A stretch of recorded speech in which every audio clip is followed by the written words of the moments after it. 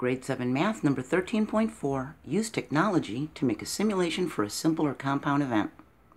We can use a graphing calculator or a computer to generate random numbers and conduct a simulation. We can simulate an experiment and use the results to estimate probabilities. We can use a table to help us organize the trials and to identify the favorable trial.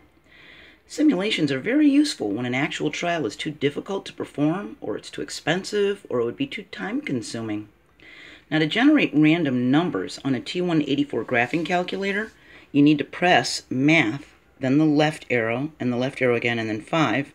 You enter the lower limit and the upper limit of the random numbers. So let's say you want your random numbers to be 1 to 10. 1 would be your lower limit, and 10 would be your upper limit. You enter N for how many random numbers you want to generate. You press Enter repeatedly to generate more random numbers. If you want a list of random integers, you just change the value of N. Now, I read online that the T184 Plus calculator doesn't have this wizard that does this for the random integers, the randint. So you can go online and look to how to generate random numbers on a graphing calculator, and this should come up. If you don't want to use technology, you can roll dice or use a spinner and do it the old-fashioned way. So the first thing you're going to do is choose a simple compound event to test. You choose the model, the probability of having a favorable outcome, and you decide how many trials to do. You generate the random numbers like 1 through 10 or 1 through 5 as your sample space. You pick numbers that would represent a favorable outcome, and if we generate 1 as the lower limit and 10 as the upper limit, you choose which of these would be considered favorable. Maybe you'd like the even numbers to be favorable, or the odds, or you'd like 1, 2, 3 to be favorable, however you want to do your experiment. Then you actually generate the random numbers. You make a table to log the outcomes of all the trials. You find the experimental probability. How many favorable outcomes did we have out of how many trials? What's the ratio?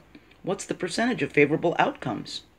So remember, a simple event is an event that has one outcome, like the flip of a coin for heads or tails. And a compound event is an event that includes two or more simple events.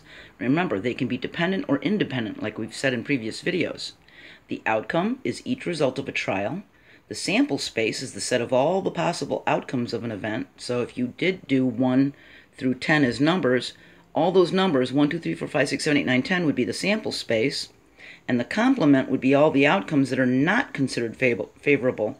So if you said that 1 and 2 would be the favorable outcomes of 1 through 10, then 3, 4, 5, 6, 7, 8, 9, 10 would be the complements, okay? That's it. We made it. We're finished with 7th grade math. Good job. I knew we could do this. I was counting on you. And you know what? I'll see you in 8th grade. That's going to be our next one, okay?